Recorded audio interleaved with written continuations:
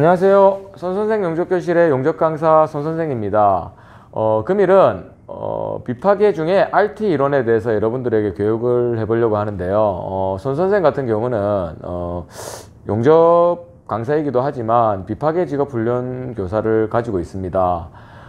되게 심도 있는 교육이라기보다는 그래도 여러분들 용접사의 관점에서 조금 도움되는 입장에서 교육을 조금 해드리려고 하니 많은 도움이 되었으면 좋겠고, 이전과 마찬가지로 영상의 내용이 조금 길다 보니 이 점 참고하시고 영상을 시청하시는데 도움이 되셨으면 좋겠습니다. 이상입니다.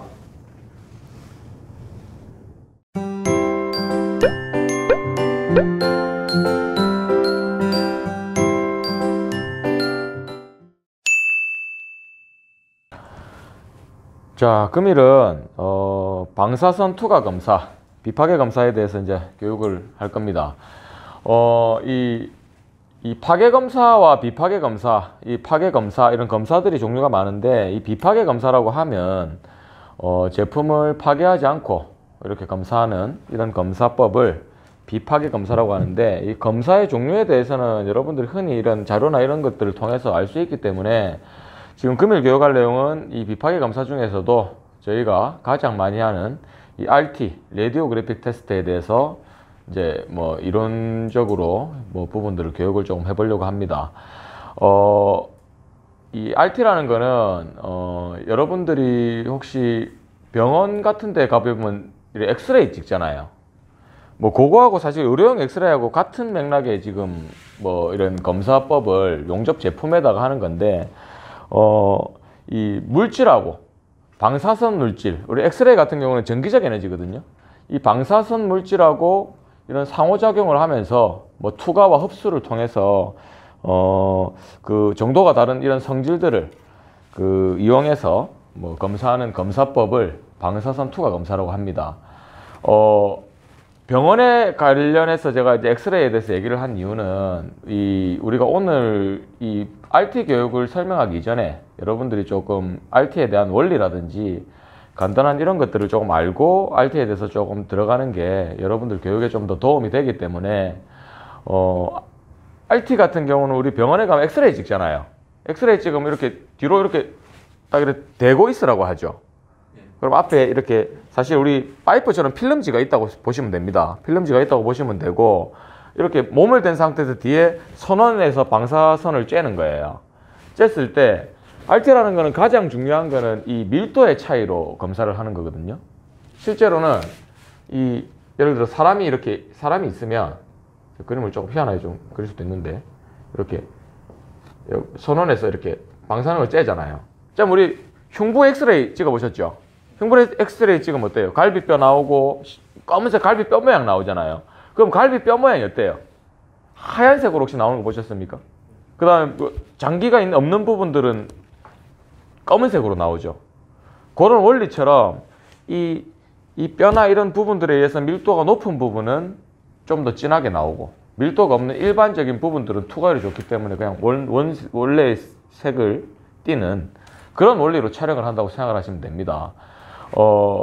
그래서 이 방사선 투과 검사는 밀도에 의해서 촬영을 하는 방법이라고 이렇게 여러분들이 조금 알고 계시면 되고, 우리가 오늘 교육 내용에서 무슨 결함의 약어라든지 아니면 뭐 필름의 종류라든지 뭐 이런 아니면 뭐 방사선의 종류라든지 이런 부분들에 대해서 좀 간략하게 배울 건데, 굉장히 깊숙하게 들어가질 필요는 없어요. 왜냐하면 저희 같은 경우는 비파계에 관련된 이런 종사자는 아니잖아요. 용접을 해야 되는 이제 웰더이기 때문에 용접사의 관점에서 좀 핵심적인 부분들만 다룰 수 있는 그 부분들을 위주로 좀 알면 좋은 그런 부분들 위주로 제가 지금 교육을 하려고 합니다. 자, 그러면 RT의 장단점, 혹시 레디오그래픽 테스트, 방사선 투과 검사의 장단점에 대해서 한번 얘기를 해보려고 하는데, 혹시 장점, 단점 어떤 게 있을까요? 여전히 여전히 아니, 저희 뭐 다른 이런 무슨 교육기관들이나 이렇게 학문적으로 이렇게 자격증도 따시고 공부를 하시는 분들도 있잖아요. 그런 시험 문제도 기능사, 산업기사, 뭐 기사 이런 데 시험 문제도 많이 나오는데 여기까지만 얘기를 하고, 우선 RT 장점은 무엇이 있냐? 영구적 기록 보존이 가능하다는 장점이 있습니다. RT를 촬영을 하게 되면 필름이 남죠. 그다음 보고서를 써야 돼요. 그건 서류화 시킬 수 있기 때문에 자료가 남는 거야. 여러분들이 용접을 잘 못하더라도 잘하더라도 자료를 남길 수가 있다. 사실은 검사적인 측면에서는 굉장히 큰 장점이 되죠. 자료를 영구 보존이 가능하다는 거. 자, 그 다음 또 뭐가 있어요? 그 다음에 모든 재료, 예를 들어서 뭐 세라믹, 유리 이런 모든 재료, 우리 몸도 촬영하잖아요. 그런 것처럼 모든 재료에 적용이 가능하다는 굉장히 큰 장점이 있습니다. 자, 그 다음 내부 결함의 검출용으로, 물론 RT 같은 경우는 RT가 표면 결함 검출이 가능할까요? 이 정도는 대답해도 되잖아요. 표면 결함 검출이 가능하죠. 한데 우리 책이나 이런 데서 보면 이 레디오그래픽 테스트 같은 경우는 표면 결함에 대한 검출이 조금 뭐 불가하다거나 아니면 좀 잘 안 된다거나 이런 내용의 이런 질문들도 있고 뭐 내용들이 조금 있어요. 사실은 그걸 좀 정확하게 얘기 드리면 표면 결함에 대한 이런 검출이 안 되는 게 아니고 표면 결함은 검출이 되는데 우리가 아주 미세 결함이 검출이 안 되는 겁니다. 쉽게 말하면 마이크로 크랙, 헤어 크랙이라고 혹시 들어보셨나요? 굉장히 미세한 균열 같은 거. 균열인데 일반적인 큰 균열이 아니라 미세 균열 있죠. 이런 것들은 우리가 RT 촬영으로 이렇게 잡을 수가 없거든요. 잘 안 보인단 말이야. 안 보이는 이유는 나중에 저하고 하실 뷰어로 필름을 볼 겁니다. 그럼 왜 미세한 균열이 안 잡히는지 여러분들이 보시면 알게 될 거예요. 자, 그러면 이제 단점 제가 얘기 안 했구나. 이 RT의 이제 단점 같은 경우는 방금 얘기했던 뭐 미세 균열 이런 검출 이런 것들에 뭐 좀 안 좋은 점이 있고, 그 다음에 이 밀도에 따라서 이 방사 선량에 따라서 이렇게 검사를 하는 검사 방법이잖아요. 그러다 보니까 뭐 면상 결함, 우리가 이 일반적인 결함을 구상 결함이라고 해서 우리 기공이나 우리 구멍 팍팍 뚫려 있잖아요. 그러면 예를 들어서 이 시험체가 있으면, 용접부 시험체가 있으면 이제 우리가 이 검사를 할 거예요. 검사를 할 거면 이런 기공 이런 것들은 어때요? 기공 이런 것들은 촬영을 했을 때 촬영을 실제로 했을 때 이 구상 원형이잖아요. 그럼 여기의 밀도와 여기의 밀도는 밀도의 차이가 난단 말이에요. 이런 차이로 검출하는 이런 검출 능력은 사실 RT는 굉장히 좋습니다. 하지만 면상 결함, 예를 들어서 뭐 이렇게 면으로 돼 있는 이런 뭐 수직으로 돼 있는 이런 결함들 있죠. 이런 결함들, 방금 얘기했던 뭐 마이크로 크랙이나 이런 결함들에 있어서는 좀 결함 검출이 조금 어렵고, 실제로 얘기하는 여기서 면상 결함들은 우리가 말하는 나중에 좀 이따 용어를 우리가 배울 거거든요. LF나 IP 이런 것들을 얘기하는 게 아니라 우리 피로균열이나 부식균열 같은 이런 균열들을 잡아내기가 조금 어렵다. 이렇게 생각을 하시면 될 것 같아요. 그래서 그 다음에 또 RT의 또 단점은 어떤 게 있을까요? 그렇죠. 예, 저희는 실제로 지금 RT의 업종에 이제 종사를 하시다 오신 지금 분이 한 분 계십니다. 그분 앞에서 제가 지금 이렇게 비파게 교육을 할 수 있는 이유가 뭘까요? 선생님도. 저도 마찬가지로 비파게 관련 또 교원 자격을 가지고 있기 때문에 이렇게 당당하게 얘기할 수 있지만 조금 좀 더 정확하게 얘기해야 되지 않을까 이런 좀 느낌들도 제가 가지고 있기 때문에 실수를 하면 안 된다. 아주 이런 부분 때문에 아주 좀 정확하게 얘기를 하고 있고, 그래서 RT의 장단점들은 이런 분류로 좀 이렇게 설명을 드릴 수 있어요. 아무래도 방사선 투과 검사 같은 경우는 뭐 용접사가 아까 제가 전에도 얘기했지만 저희가 하는 아주 전문적인 분야로 제가 들어갈 필요가 있는 분야는 아니잖아요. 그러니까 용접사의 관점에서 어떤 원리로 촬영이 되는지, 어떤 부분에서 이 뭐 촬영의 종류가 다른지. 많이 피곤한가 봐요. 점심때 조금 맞죠. 예. 오늘도 뭐 사정상 오전에 원래 수업을 해야 되는데 또 사정상 이렇게 우리가 또 인원이 좀 있다 보니까 다 모이기가 좀 힘들어서 또 이렇게 오후에 촬영하게 됐으니까 조금 잠이 오더라도 그 좀 음료수 같은 거 좀 드시면서 좀 잠 좀 깨가지고 그렇게 좀 집중을 좀 해주세요. 저 이게 되게 또 사실 중요한 내용이고 제가 또 쓸데없는 얘기 잘 안 하잖아요. 예, 또 이건 또 여러분도 용접하시면서도 사실 굉장히 도움이 되는 얘기이기도 합니다. 자, 방사선 종류에 대해서 간단하게 설명드리면 이 부분 또한 저도 사실은 엄청나게 깊숙하게 이렇게 다룰 생각도 없고요. 뭐 제가 그렇다고 학문을 또 전공을 또 방사선 쪽으로 한 게 아니기 때문에 굉장히 여러분들도 정확하게 알 필요 없고 저도 정확하게 설명드릴 수는 없어요. 하지만 대략적으로 어떤 건지만 우리가 조금 알아보면 방사선 같은 경우는 우리가 엑스레이, X선이 있고 감마선이 있어요. X선은 이제 우리가 뭐 강한 뭐 전기적 에너지다 이래가지고 X선 같은 경우는 뭐 몇 년도인지는 잘 모르겠지만 렌트겐 뭐 이런 사람이 예전에 뭐 이런 실험을 통해서 뭐 하다가 발견돼서 미지의 방사선이다 뭐 이렇게 해가지고 엑스레이다 뭐 이렇게 해가지고 엑스레이라는 게 이제 생겼는데 뭐 나중에 또 이렇게 필름을 보게 되면 상질이 굉장히 뛰어납니다. 저 감마레이보다. 그 다음에 감마레이 같은 경우는 또 다른 이제 이 방사선원인데 제가 감마레이 같은 경우는 한번 내용을 한번 간단하게 읽어드릴게요. 광자의 형태로 핵으로부터 방출되는 높은 에너지와 짧은 파장을 지닌 전자기 방사선으로 알파나 베타 붕괴 후 반응 후 원자의 핵은 종종 여기 상태에 있게 된다. 이것은 핵 내부에 아직도 빠져나가야 할 잉여 에너지가 있다는 의미로 잉여 에너지를 감마선이라고 한다. 알 필요 없죠? 좀 어렵죠? 예, 그래서 우리가 알아야 될 부분은 이런 부분이 아닙니다.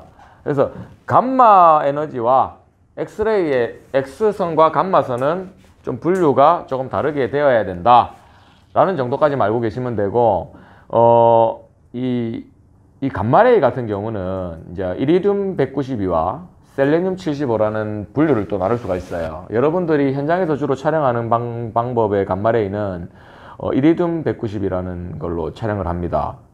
뭐 동위원소 뭐 이런 건데 대부분 여러분들이 현장에서 용접을 하게 되면 촬영하는 게 이 감마레이예요. 현장에서. 뭐 그렇게 알고 계시면 되고 그럼 감마레이와 엑스레이는 어떤 차이가 있냐?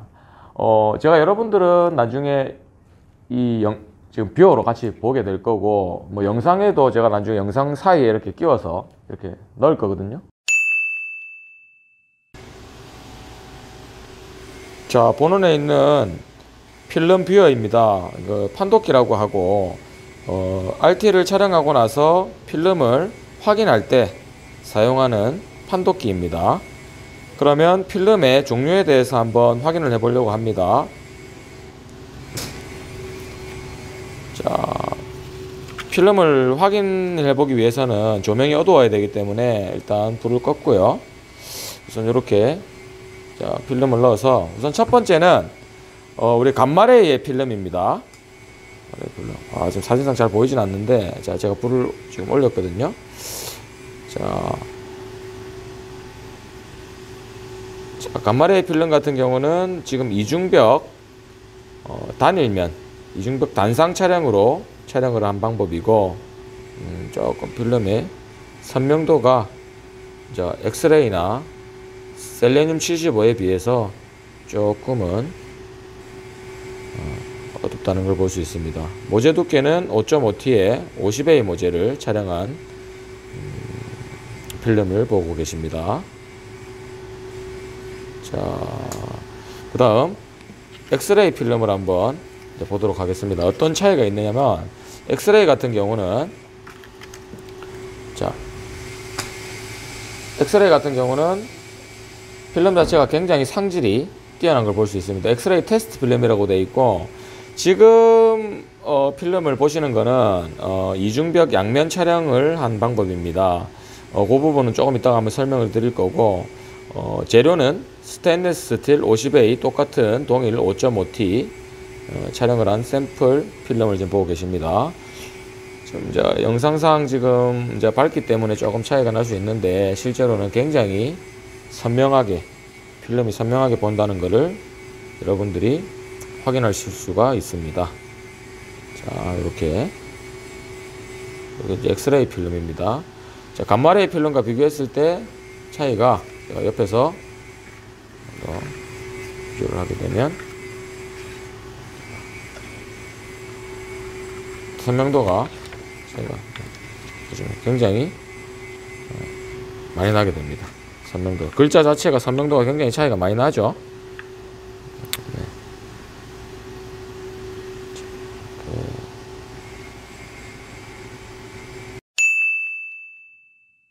그래서 그 부분은 참 그렇게 참고를 하시면 될 것 같고, 대부분 웰더 테스트로 용접, 해양이나 플랜트에 이제 용접사를 검증하는 시험 있죠. 시험으로 쳐서 RT를 찍어야 되는 경우는 이제 규격상 엑스레이를 찍는 게 맞습니다. 그래서 대부분 엑스레이를 찍고, 현장에서는 뭐 장비의 이동성이라든지 뭐 이런 뭐 금액적인 이런 공사 대금이라든지 이런 부분, 우리가 이제 뭐 그런 걸 생각 안 할 수가 없잖아요. 그런 부분들 때문에 이제 우리가 감마레이를 주로 많이 촬영을 하게 되고요.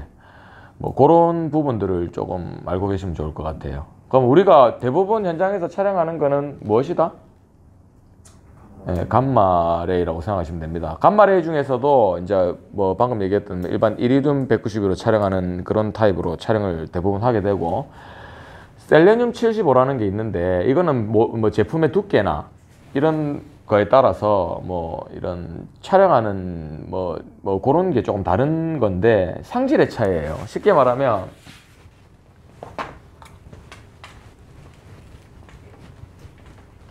이렇게 상질을 세 분류로 나눴을 때 뭐 엑스레이가 있고 뭐 감마레이가 있고 요 셀레늄이 있고 감마레이가 있으면 이 세 가지의 상질이, 엑스레이 같은 경우는 이제 상질이 뭐 가장 우수하다고 보면 되고, 일반적으로 가장 많이 촬영하는 게 이제 우리 이 감마레이입니다. 감마레이도 이 촬영하는 기법에 따라서 상질이 막 되게 떨어지거나 이런 게 아니라 뭐 가장 흔하게 많이 찍는 거고, 이 사이의 정도에 되는 게 이제 이 셀레늄 75 요걸로 물론 이래 촬영을 하게 된다고 생각을 하시면 되고, 대부분 우리가 현장에서 촬영하는 건 이 감마로 이렇게 촬영을 하신다고 이렇게 생각을 하시면 좋을 것 같아요. 자, 그 다음에 이 세 번째는 촬영법의 종류인데, 이것 또한 여러분들이 되게 중요한 요소로 생각하실 필요는 없습니다. 하지만 이 부분부터는 반드시 알아야 되는 게, 촬영법의 종류에 따라서 여러분들이 나중에 불량이 났을 때 수정하는 방법이라든지 이 불량 페이퍼를 봤을 때 확인을 하는 방법이 틀려요. 그래서 이 촬영법의 종류에 대해서 간단하게 한번 알아보면, 촬영법 어떤 게 있냐면 우선에 촬영법 같은 경우는 우리가 이중벽 단면, 이중벽 단일면이라고 그래요. 이제 우리가 배관이기 때문에 배관만 제가 얘기를 할게요. 그 다음에 이중벽 양면 촬영이라는 게 있습니다. 보통 보면 단면 같은 경우는 우리가 현장에서 우리 RT를 이렇게 하시던 분들은 아마 그렇게 표현할 거야. 혹시 저거 스트레이트 촬영, 앵글 촬영, 빵 촬영 이런 거 많이 하잖아요. 현장에서 그런 용어를 많이 쓰잖아요. 보통 C 촬영, 말아찍기 이런 거, 인소스 뭐 이런 거 많이 쓰잖아요. 이 RT 용어로. 이게 뭐냐면 배관은 우리 파이프잖아요. 파이프면 이중벽이야. 벽이 두 개예요. 월이 그냥 두 개가 생기는 거. 우리 헤비월 한 거 벽이잖아요. 두꺼운 벽이라고. 이 배관 같은 경우는 이중벽이 되는 게, 배관은 벽이 두 개입니다. 보시면 맞죠? 벽이 두 개이기 때문에 촬영을 했을 때 두 개의 벽을 투과해야 되기 때문에 이중벽이 되는 거야. 그래서 더블이게 더블. 그래서 더블에 싱글이 있고, 뭐 더블에 또 더블이 있어요. 쉽게 말하면 더블의 싱글은 이중벽인데 면을 단일 면만 찍는 거야. 대부분이 필름을 말았어. 그러면 여러분들이 말하는 이렇게 부분 촬영을 하게 돼요. 쉽게 말하면 이렇게 나중에 또 RT를 찍었을 때 예를 들어서 이렇게 필름을 나누어서 찍게 돼. 예를 들어서 뭐 0번에서 1번, 1번에서 뭐 2번, 2번에서 3번, 나머지 뭐 3번에서 0번 이런 식으로 필름을 나누어서 이렇게 찍게 되는 거를 이제 단면 촬영, 단상 촬영이라고 이렇게 생각하시면 되고, 양면 촬영이 있어요. 양면 더블에 더블이죠. 더블 이중벽인데 또 더블이 들어가요. 이건 뭐냐면 우리가 빵 촬영, 뭐 앵글 촬영이라고 하는데, 쉽게 말하면 이 필름지가 어떻게 나오냐면 필름지가 이런 식으로, 저 그림은 제가 좀 잘 못 그리더라도 이해를 좀 해. 잘 그렸어 또. 이런 식으로 이런 식으로 나오는 게 이제 양면 촬영인데, 이렇게 지금 이면의 비드가 동시에 다 나오잖아요. 뭐 A 뭐 이런 식으로 해가지고 동시에 다 나오잖아요. 이 비드가 안에 비드가 전체가 이렇게 대각선으로 다 나오잖아요. 보통 양면 촬영을 하게 되면 필름이 이런 식으로 나옵니다. 그 다음에 단상 촬영을 하게 되면 뭐 A, B 뭐 이런 식으로 뭐 로케이션으로 돼가지고 이렇게 나오고, 이런 식으로 나오고. 이 촬영 방법이 차이가 있는 거야. 그럼 이 부분을 왜 알아야 되냐? 분량을 수정할 때부터 이 두 개를 수정하는 방법은 완전히 틀려요. 이런 것 같은 경우는 페이퍼를 대고, 제품에다 페이퍼를 대고 수정을 할 수가 있고, 이런 것 같은 경우는 실제로는 결함을 확인하고 대략적인 위치를 알 수 있고 추정할 수 있습니다. 있지만 정확하게 위치를 파악하기는 힘들어. 아주 정확하게는 못 들어갑니다. 대충 배관을 봤을 때 위치가 어딘지는 구분이 되죠. 하지만 이런 단면, 스트레이트 촬영에 비해서 이렇게 정확하게 이렇게 돼서 이렇게 페이퍼를 대서 확인할 수는 없다는 거야. 이해되시죠? 그런 부분에서 이렇게 촬영법의 종류는 이런 식으로 있다. 이런 식으로 여러분들이 알고 계시면 되고, 뭐 인소스라고 해서 뭐 대형관 같은 경우는 필름을 쫙 말아가지고 한꺼번에 이렇게 촬영하는 방법도 있어요. 막 100장씩, 뭐 100몇십 장씩. 우리 발전소 같은 데 가면 해치, 뭐 에아락 이렇게 해가지고 막 큰 대형 구조물들이 있거든요. 뭐 원자력 발전소나 화력 발전소 이런 데 가면 그런 제품들은 한 방에 이렇게 필름을 말아갖고 막 찍는 경우도 있고, 아주 다양한 촬영 기법들이 있습니다. 하지만 우리는 용접을 하는 웰더이기 때문에 그런 깊은 부분까지는 당연히 알 필요가 없기 때문에 일단 뭐 일부는 여기까지만 설명을 하고 이제 하도록 하겠습니다.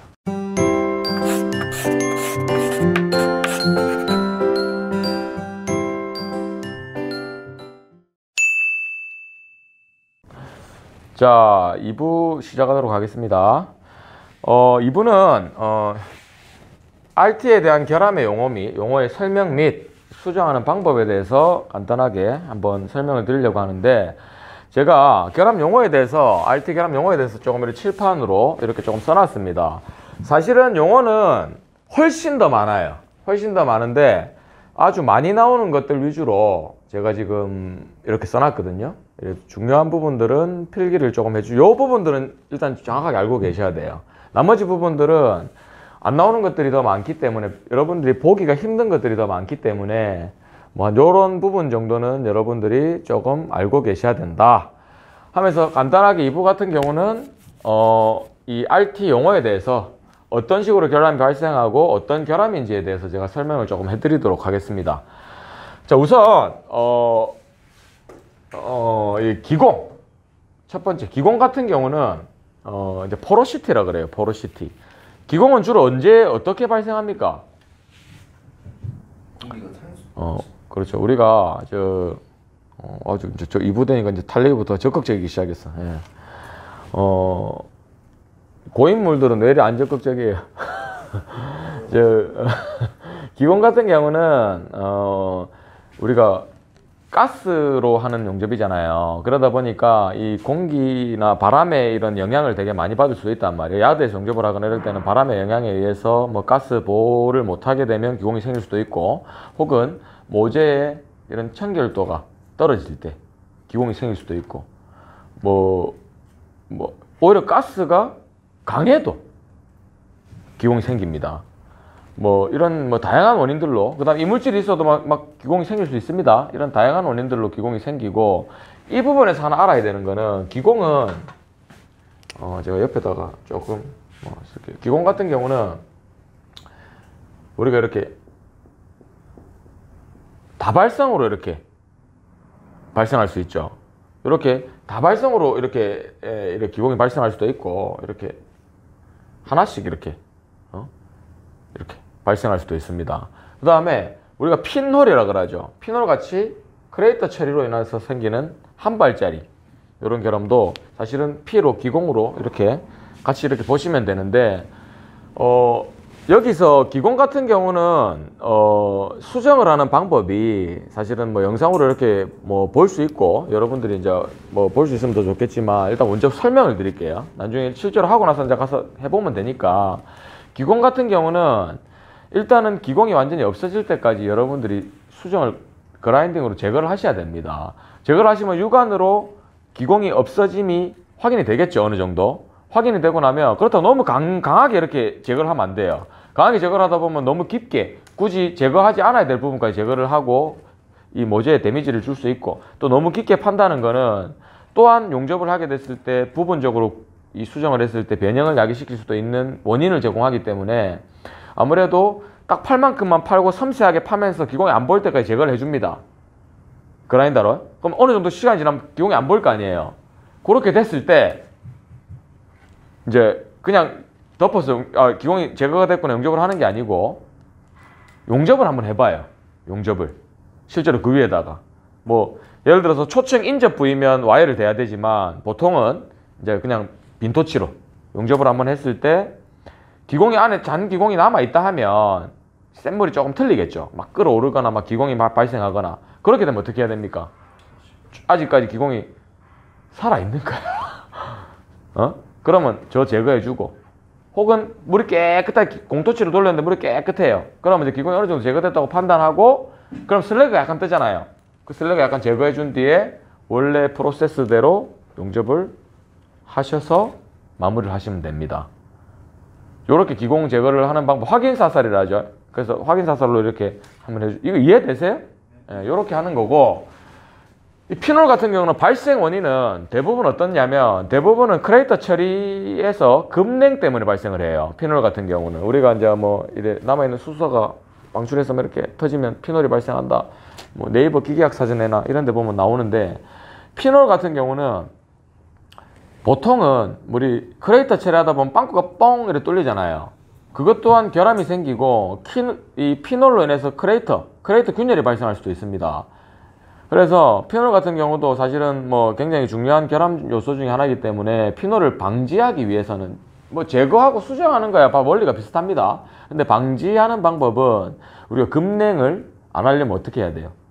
크레이터 처리를 정확하게 해야 되죠. 모재 온도가 굉장히 높은 상태에서 크레이터 처리가 빠른 속도로 이루어지면 피놀이 발생한다. 그럼 용접을 하면서 피놀이 발생하는 건 육안으로 어느 정도 보이는 재료들이 많거든요. 그런 재료에서는 우리가 용접을 하면서 다운슬로프나 이런 것들로 인해서 크레이터 처리의 시간을 늦춰주는 게 좋죠.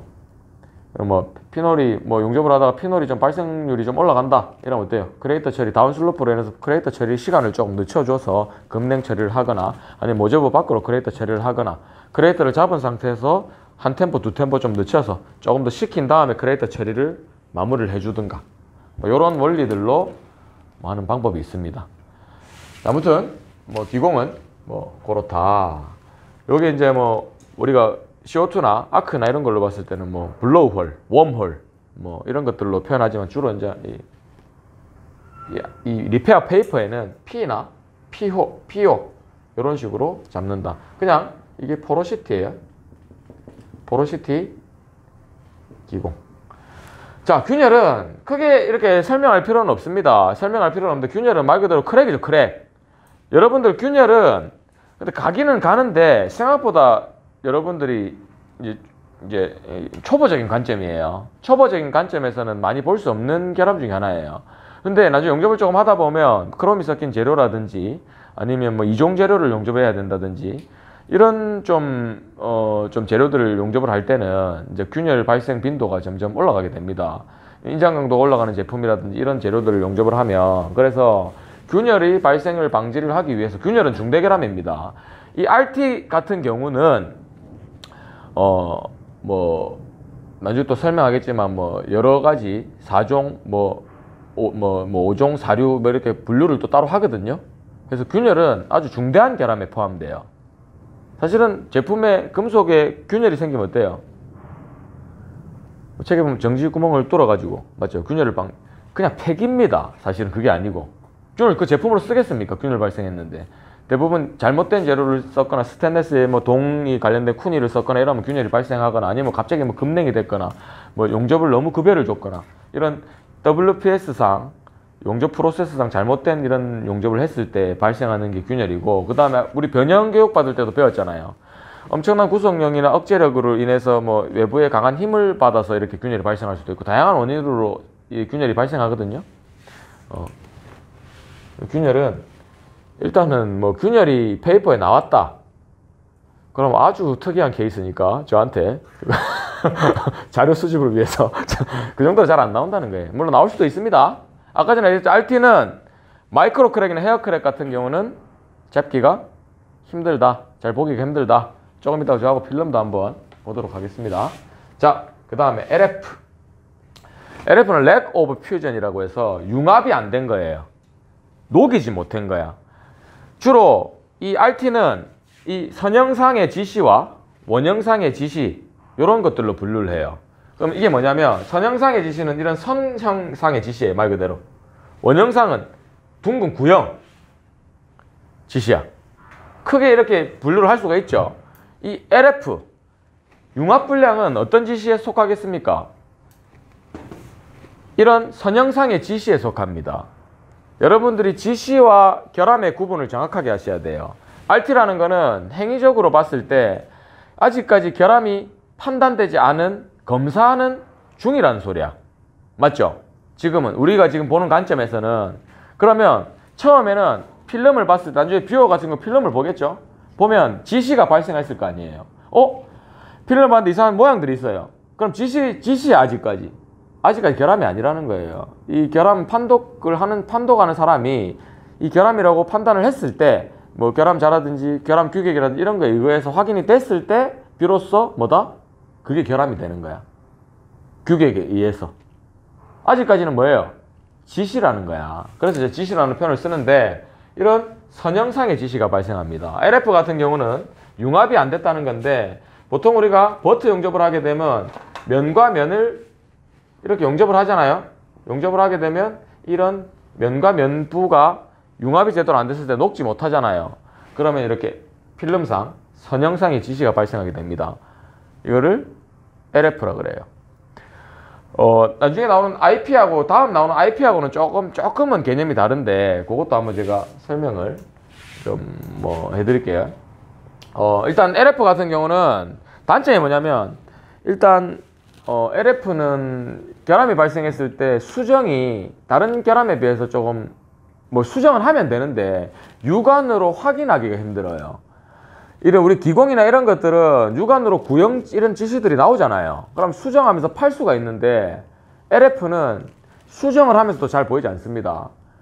그래서 LF는 뭐 그런 결함이니까 여러분들이 조금 알고 계셔야 되고, 조금 뭐 막상 발생했을 때 수정하기는 조금 뭐 번거로울 수도 있다. 한 요 정도까지. 물론 수정을 뭐 되게 어렵다 이런 건 아니에요. 뭐 수정을 하면 되니까. 근데 대략적인 위치라든지 이런 걸 다 알 수 있기 때문에.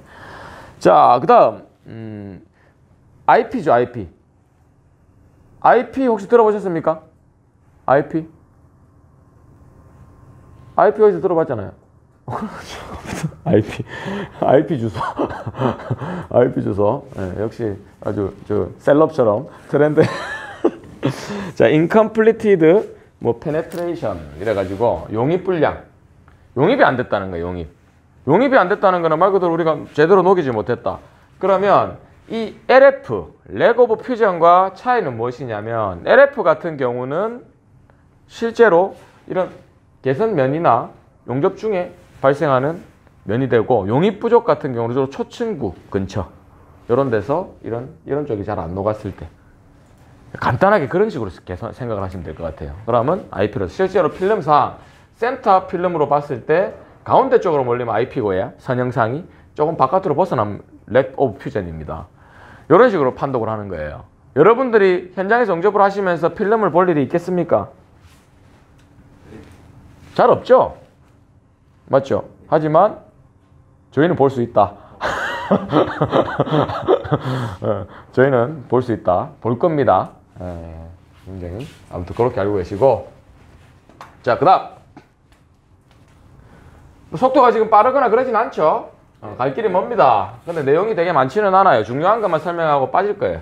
슬래그 같은 경우는 발생 원인이 뭐죠? 슬래그. 비슷해요. 모재에 이물질이 있거나 가스적인 뭐 이런 부분들도 뭐 원인이 생기기도 하고 뭐 이물질이 있거나 말 그대로 여러분들 지금 우리가 배우는 시기처럼 용접이 잘 안 되니까 어때요? 슬랙이 많이 생기죠. 슬랙 같은 경우는 뭐 조금이 아니고 뭐 아주 어제도 뭐 굉장히 많은 슬랙을 구경할 수 있었는데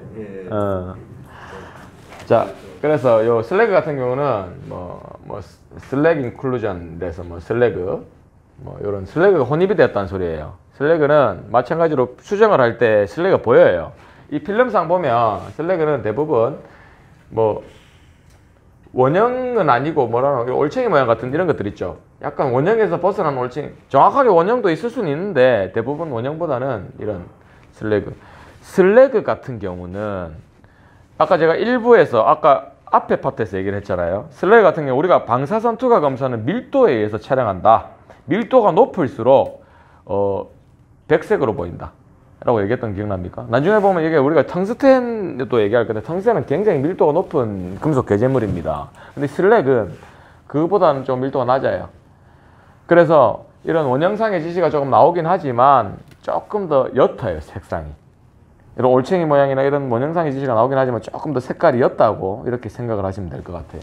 그래서 이런 슬래그 제거 방법은 기공에서 파는 것처럼 확인하면서 팔 수 있습니다. 육안으로 보입니다. 슬래그 같은 경우는 옅게 이렇게 들어가다 보면. 그래서 뭐 수정하기 용이한 결함 중에 하나입니다. 자, 그 다음 언더컷은 제가 이 RUC하고 같이 하겠습니다. 언더컷 같은 경우는 말 그대로 페임이죠. 페임. 왜 생겨요? 우리 가장 언더컷 지금 많이 생기는 분이 누구죠? 왜 생깁니까? 열을 뭐 너무 많이 주거나 와이어를 좀 많이 생기는 것 같습니다. 아주 명쾌하고 정확한 지금 대답이긴 한데 맞아요. 다른 이유가 없어. 언더컷은 그냥 높은 온도나 맞죠? 그런 우리 용접을 했을 때 뭐 머무르지 않았거나 이런 얘기 하지만 말 그대로 이제 페임이기 때문에 그런 뭐 열적인 부분에서 뱀이 생기는데 언더컷은 뭐 사실은 기본적인 거기 때문에 뭐 설명을 다룬다기보다는 이거를 이제 많이 봐야죠. RUC. 사실은 RUC라고도 하는데 RUC 없이 그냥 언더컷으로도 잡기도 하는데 이게 뭐냐면 RUC는 루트 언더컷이에요. 루트가 뭐예요? 뿌리, 초층. 맞죠? 그럼 루트 언더컷이라는 거는 우리가 필름상에 보면 이 나중에 필름을 보게 되면 이렇게 바깥쪽에 이 부분에서는 이렇게 화이날이 보이고 중간에 가운데 밀도가 높아서 백 쪽이 하얗게 보일 겁니다. 이렇게 보이면 이 필름 화이날 선 쪽에 이렇게 UC가 있으면 당연히 언더컷이잖아요. 맞죠? 언더컷은 사실 표면 결함이지만 RT는 표면 결함을 확인할 수 없다고 하지만 언더컷이 굉장히 잘 보입니다. 페임이기 때문에 밀도의 차이로 보는 게 언더컷은 페임이잖아요. 밀도가 다르겠죠. 근데 RUC는 언더컷이 뜬금없이 센터에 있단 말이야. 페이퍼에. 그럼 뭐예요? 제가 항상 얘기하잖아요. 이 파이프 같은 경우는 우리가 일반 파이프가 있고 심레스가 있잖아요. 심레스는 뭐야? 심이 없는. 일반 파이프는 철판을 이렇게 마른 파이프를 ERW를 하거든요. 이렇게 마른 파이프를 ERW를 하는데 이 ERW로 가정을 하고 심을 터뜨려서 촥 펴면 어떻게 돼요? 철판이 되죠. 그럼 실제로 백을 넣더라도 백도 표면, 화이날도 표면이란 말이야. 실제로 백도 표면으로 여러분들이 생각을 하셔야 됩니다. 그러면 RUC는 뭐예요? 이 초층에서 언더컷이 생기게 되면 루트 언더컷으로 잡히게 됩니다. 그래서 안에 언더컷이 있다. 이상할 게 아니고 내가 어떻게 안에서 언더컷을 넣었지가 아니고 그 백 쪽에 언더컷이 생길 수밖에 없다. 약간 이런 개념으로 주로 뭐 이런 뭐 단차가 많이 지거나 이런 뭐 일이 있을 때 루트 언더컷이 생긴다. 이렇게 여러분들이 생각을 하시면 될 것 같아요. 그 다음에 요 이제 표면 결함. 표면 결함은 어떨 때 발생할까요? 뭐 물론 잘 발생하지는 않지만 용접하다가 보면 우리 아크 스트라이크를 일으키거나 아니면 혹시나 용접하다가 우리 뭐 피스테크나 뭐 이런 브릿지 테크나 이런 것들 가접을 하잖아요. 그러면 용접부 외부의 외부적인 무슨 요소로 용접으로 인해서 뭐 이런 데미지가 갈 수도 있고 그런 거 제거하지 않았거나 혹은 백도 뭐라고 했어요? 표면이라고 했죠. 용접하기 전에 우리가 가공을 하잖아요. 가공을 하게 되면 예를 들어서 뭐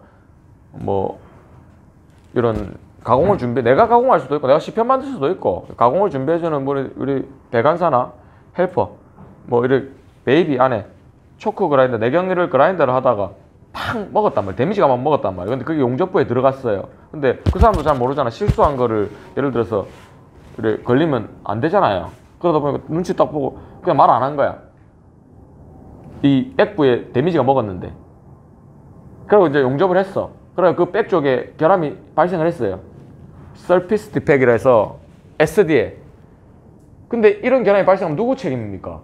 당연히 예? 당연히 어떻게 해야 돼요? 용접사는 당연히 본인 책임입니다. 확인하셔야 돼요. 이거를 가공한 사람은 아무 잘못이 없어요. 실수할 수도 있는 거야. 용접을 하기 전에 확인을 안 하신 웰더의 책임입니다. 확인해야 돼요. 근데 이거는 막상 얼마나 억울합니까? 내가 용접하면서 결함이 난 것도 아니고 맞죠? 그럼 막상 파가지고 확인해 보니까 안쪽에 있으니까 막상 잘라야 되잖아요. 전체 수정을 다 해야 된다고. 그게 불편하다고요. 그래서 그런 확인. 자, 실제로 요거를 SD로 잡기도 하지만 그냥 서피스 요걸로 이렇게 그냥 잡기도 해요. 그냥 요 페이퍼에 이런 식으로 요것만 표기하기도 합니다. 이해되시죠? 자, 그다음 뭐예요? 가장 많이 나오는 결함. 우리 처음에 왔을 때 가장 많이 발생하는 결함이에요. 뭐라고 써 있어요? Excessive Penetration, EP입니다. EP. 이게 뭐냐면 백을 너무 많이 넣은 거야. 너무 과하게 밥을 많이 주신 거예요. 그러니까 어때요? 백님께서 많이 뚱뚱해졌죠? 그러다 보니까 과도하게 용입이 되다 보니까 흘러내린 거야. 처진 거죠. 자, 하지만 여러분들이 핵심적인 용어를 얘기 드리면 어째도 RT도 마찬가지로 사람이 검사를 하는 거고 용접도 사람이 하는 겁니다. 규격이라는 건 어느 정도 정확하게 정해져는 있지만 어느 정도의 약간의 여유치는 어느 정도 보셔야 돼요. 쉽게 말하면 RT는 이 정의는 제가 하는 겁니다. 뭐 책에 나와 있는 정의가 아니라 여러분들의 설명하기 위해서 제가 얘기하는 건데 RT는 이 우선에 핵심적으로 용접사의 관점에서 봤을 때는 이 급격한 명암의 변화가 없어야 된다고 여러분들이 생각을 하시는 게 좋을 것 같아요. 그게 뭐냐면 EP라는 건 과도한 용입이에요. 용접하다가 자, 지금부터 이제 중요하게 나오는 것들이 이 두 개는 핵심이 되는 여러분들이 알아야 될 결함 중에 하나예요. 그래서 제가 좀 중요하게 설명을 하는데 이런 지금 과도한 용입 같은 경우는 우리가 백비드를 봤을 때 예를 들어서 이제 주로 아래보기 쪽에서 이렇게 흘러내리는 결함을 얘기해요. 자, 지금 잘 보입니까? 백이 흘러내리는 결함을 얘기하는데 이러면 과도한 용입으로 잡힌다는 거야. 그럼 결함의 규격이 있을 거 아니에요. 처음엔 찌시라고 했잖아요. 하지만 급격한 명암의 변화라는 거는 이런 결함이 발생하다가도 그래서 용접을 쭉 하다가도 이렇게 급격하게 명암의 편차가 심하게 났죠. 이런 경우는 이 굉장히 결함이 잡힐 확률이 높은데 뭐 아주 자연스럽게 예를 들어서 같은 높이지만 이게 좀 그림 가는데 같은 높이지만 이렇게 아주 조금 자연스럽게 많이 나오다가 쑥 이렇게 적게 나왔다 만약에 백이 이렇게. 만약에 그럼 아까와 높이는 실제 같았지만 급격한 명암의 변화가 아니죠. 어때요? 점진적으로 조금 많아지면서 자연스럽게 필름상 자연스럽게 분할을 했을 때 좀 자연스럽게 맞죠? 급격한 명암의 변화가 발생하지 않았잖아요. 판단 자체를 규격에서 벗어나지 않는 선에서는 이렇게 됐을 때는 불량이 안 날 확률이 높아집니다. 그렇게 판단을 하셔야 돼. 우리가 RT라는 건 무조건 딱 용락이 되거나 흘러내리거나 이랬으면 백이 많이 났으면 무조건 리페어가 나오는구나.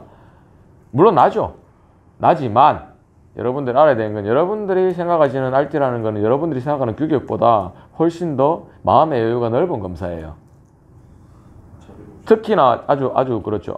셀럽이라서 아주 뭐 많은 그래서 그런 것들이 굉장히 뭐 마음의 여유가 넓다는 표현을 하긴 어렵지만 초보들일수록 결함이 잘 안 납니다. 왜 안 나겠어요? 그만큼 용접부에 정성을 쏟는다는 거야. 정말 결함이 안 나와요, 초보들은.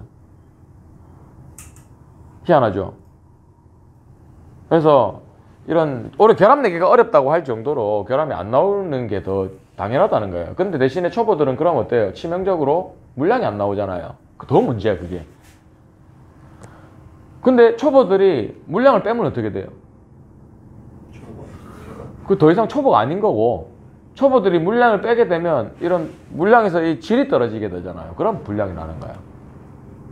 우리 이제 뭐 흔히 얘기하는 이제 이 뭐 영상 속에 이런 내용을 얘기를 해도 되는가 모르겠지만 바르는 용접, 아주 이렇게 뭐 발라 한다 이런 얘기를 하잖아요. 아주 뭐 바르는 용접을, 이런 용접을 하게 되면 사실은 이제 우리 RT를 찍는 그런 용접은 아니잖아요. 품질상 이렇게 뭐 버터 용접을 해가지고 정밀하게 용접하는 건 아니다 보니까 뭐 그런 거는 하고는 좀 별도지만, 실제로 품질 용접에서 초보들이 막 물량을 빼려고 막 하다 보면 어때요? 경험이 없다 보니까 이런 실수들이 유발되면 결함이 발생할 빈도가 올라가는 거지, 오히려 초보들은 정성을 써도 뭐 오히려 불량이 더 안 납니다.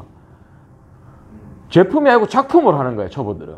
그러니까 불량이 날 수가 없어요. 거의 뭐 제로에 가까워요. 될 때까지 그 완벽한 비드가, 그 완벽한 그런 비드가 모양이 나올 때까지 수정을 하고 파이프가 걸레짝이 수정을 하는 거예요. 오히려 조직이 변했으면 변했지 RT가 나오진 않아요. 무슨 말인지 아시겠죠? 그래서 이 과도한 영입은 그런 개념을 이렇게 많이 흘러내린 결합니다. 그래서 주로 배관부에서 봤을 때는 주로 이렇게 아래보기 구간에서 많이 발생합니다. 자, 이거 수정하는 방법. 수정법은 EP 같은 경우는 초층 결함이기 때문에 다 파셔야 돼요.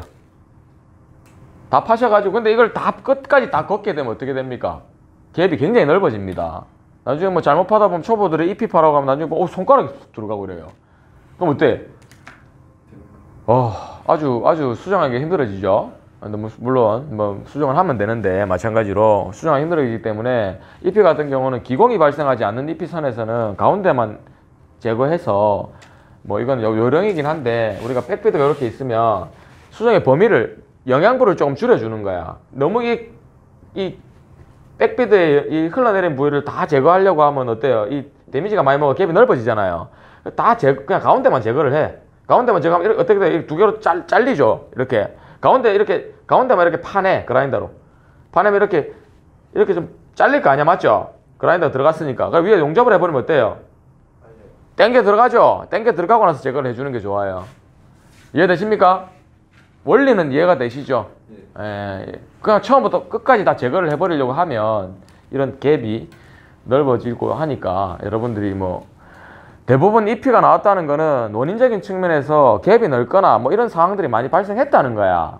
초보들도 EP 정말 엄청난 초보를 아니고서는 뭐 현장에서 그렇게 시험 합격하고 들어갈 정도인데, 뭐 물론 그래 하긴 하더랍니까? 뭐 보니까 많이 그런 사례들이 많이 있더라고요, 보니까. 뭐 긴장도 하다 보면. 그래서 과도한 영입 같은 경우는 그렇게 해석을 조금 해주시면 좋을 것 같아요. 자, 그 다음 뭐예요? RC 같은 경우는 루트 컨캐비티인데, 이거 같은 경우는 우리가 이렇게 해석을 루트 오목으로 해석을 하시면 안 되고 백 빨림으로 해석을 하셔야 됩니다. 요거는 좀 써놓으세요. 백 빨림. 제가 깔끔하게 안 썼어요. 왜냐면 백 빨림 하면 좀 칠판에서 제대로 좀 쓰면 이상하잖아요. 그래서 백 빨림인데, 백 빨림은 좀 약간 뒤에 일어난 일이잖아요. 백이 나왔다가 들어간 거잖아요. 실제로 주로 오버헤드에서 발생을 많이 하고, 위복이나 중력이 걸리는 자리에서 모재부보다 들어간 상태를 생각하시면 됩니다. 쉽게 말하면 스라가 왜 스라예요? 우리 처음 그 츠라의 일본어라고 얘기했잖아요. 근데 우리 아랫스라가 녹은 상태에서 백이 한 번 더 주저앉았어. 그럼 이 아랫스라는 오버헤드로 봤을 때는 이 아랫스라는 녹았어요. 이 녹은 상태에서 백이 들어가 버렸어. 그러면 루트 컨캐비티가 나오는 거야. RC가 백발림이 된 거야. 그럼 실제로는 사실은 백이 나왔다가 들어가도 백발림이 되고요. 처음부터 백이 이렇게 빨릴 수도 사실 있는 거야. 녹음해서 내려앉을 수도 있잖아요, 용융 때문에. 그래서 이렇게 백발림이라고 판단하시면 되고, 처음에 백을 초층을 넣으면서도 발생할 수도 있고, 또 핫패스나 3패스, 우리 필패스에서 니꾸에서 용접하다가 열에 의해서 백발림이 발생할 수도 있습니다. 스테인레스나 이런 재료들은 이제 아무래도 뭐 성질이 다른 철보다 성질이 다른 스테인레스나 이런, 아니면 재료가 얇은 티가 얇은 재료들은 이런 백발림을 좀 조심하셔야 돼요. 오히려 저 쿤이나 뭐 듀플렉스나 뭐 하스텔로이 뭐 이런 재료들은 잘 안 빨려요. 그래 뭐 키올 용접이나 이런 용접 기법을 이용해서 용접을 하기도 하고 그러면 이제 아무래도 용입이 더 많이 되거든요. 더 튼튼하게 더 재료의 성질상 백발림이 잘 발생하지 않습니다. 자, 그런 것도 뭐 알고 계시면 되고 수정은 어떻게 하면 됩니까? 말 그대로 초층 결함이기 때문에 관통 수정을 합니다. 관통 수정이 뭐죠? 우리 이게 관통이 아니고 구멍을 뚫어야 된다고 해. 완전히 막창을 터뜨려야 된다고. 왜냐면 백비드니까 제거를 해야죠. 빨렸으니까 제거를 해야죠. 물론 백비드를 수정하는 방법에는 파이프 안에 손이 들어간다면 이렇게 수정하는 방법도 있을 수도 있고, 우리 총이라고 해서 안에 가스 주입해가지고 이렇게 할 수도 있는데, 그런 부분들은 제가 나중에 차후에 아주 뭐 좀 제가 한번 교육을 따로 하도록 하겠습니다. 예, 그런 부분들은 그렇게 생각하시면 되고, 일반적인 수정법으로는 관통 수정을 하셔야 돼요. 자, 이해되시죠? 자, 그다음 뭐예요? 가장 흔하게 발생하는 또 하나의 결함이에요. 뭐죠? 텅스텐 인클루전. 자, TI입니다. 여기서 중요한 거는 텅스텐이라는 거는 금속 개재물이에요. 이 비파괴 검사는 밀도에서 검사를 하는 겁니다. 밀도라는 거는 처음에 얘기했잖아요. 근데 이 텅스텐 원입이나 은입자 이런 금속 개재물들은 굉장히 밝은 빛을 내요. 나중에 필름을 보면 반짝반짝 막 보일 정도로 밀도가 높은 금속이야. 굉장히 잘 보입니다. 그리고 이 텅스텐 같은 경우는 용융 온도가 3400도예요. 그러면 철에 녹는 온도, 뭐 이런 거, 스테인리스 녹는 온도 이런 거 보면 뭐 1000도에서 아마 1200도 사이잖아. 그거하고는 지금 비교가 안 될 만큼 높은 용융 온도를 가지고 있는 금속 개재물입니다. 타고 들어갔을 때 녹아서 없어질까요? 안 없어집니다. 그래야 되면 텅스텐 여러분 붙으시면 어떻게 해야 됩니까? 습관적으로도 현장에서는 갈아야 되고 제거를 하는 게 맞지만, 습관적으로는 교체를 해주셔도 그냥 네가 이기나 내가 이기나 해보자 라고 해서 계속 이기려고 하면 안 돼요. 맞죠? 그렇게 하면 안 되기 때문에 텅스텐 이런 혼입 같은 경우는 굉장히 많이 발생할 수 있는 결함 중에 하나고, 그래서 텅스텐을 좀 이 품질이 높은 거를 사용해야 되는 이유도 이런 것 중에 하나예요. 연습하실 때 꼭 굳이 품질이 너무 높은 텅스텐을 사용하실 필요는 없습니다. 왜냐면 뭐 여러분들이 뭐 굉장히 좋은 고품질의 이런 텅스텐을 사용한다고 사실은 구분 못해요. 저도 마찬가지입니다. 근데 어느 정도의 차이는 있겠지만, 뭐 여러분들 뭐 당구 쳐보면 항상 제가 얘기하잖아요. 짝대기 뭐 80 치면서 뭐 그때 뭐 500만 원짜리 이런 거 쳐가지고 뭐 탄성이 좋네 이런 얘기 해봤자 80은 80이에요. 그래서 어느 정도 이제 수준이 어느 정도 올라가게 되면, 맞죠? 그렇게 하고 나면 뭐 텅스텐도 조금 더 좋은 거, 그렇다고 너무 질이 떨어지는 거 쓰시면 안 돼. 이런 결함들이 발생을 많이 하기 때문에 제가 부수적으로 해드릴 얘기가 많이 있는데, 일단 영상에 담지 못하는 얘기들이 많이 있기 때문에 그 부분은 조금 이따가 제가 얘기를 해드리고, 자, 이렇게 결함의 용어는 이루어집니다. 나머지 수정하는 방법, 텅스텐 같은 경우는 어떻게 수정을 해야 될까요? 말 그대로 이것도 반짝반짝해서 잘 안 보입니다. 이런 페이퍼를 대고 포인트를 정확하게 짚어서 수정을 하게 됩니다. 이해되시죠? 예. 자, 2부 영상은 여기까지 하도록 하겠습니다.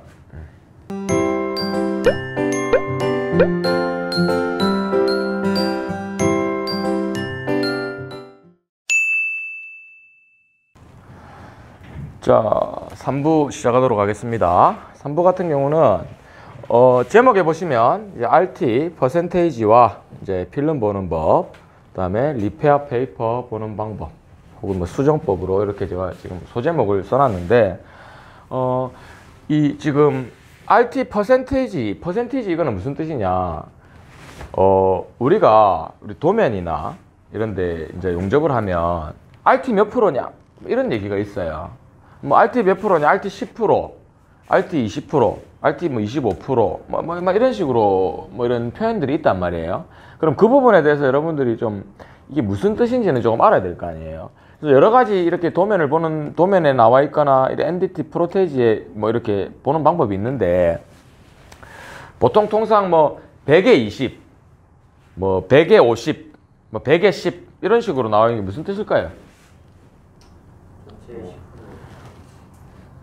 맞아, 뭐 그런 대답을 할 줄 알고 제가 이렇게 또 질문을 했죠. 사실 뭐 그런 굉장히 좀 쉬운 대답이었을 것 같으면 제가 지금 안 썼죠.